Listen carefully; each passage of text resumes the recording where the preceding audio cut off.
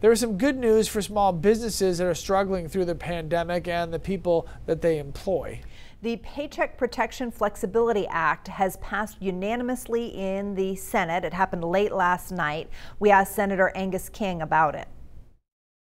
What we're really doing here is I call it a mid-course correction. We're just putting in some flexibility to deal with some of the unintended consequences.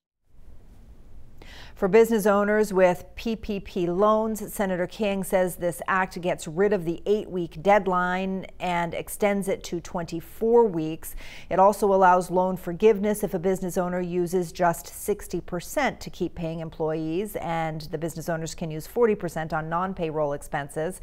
Right now, the deadline to rehire workers is June 30th, but the act calls to extend that to the end of the year.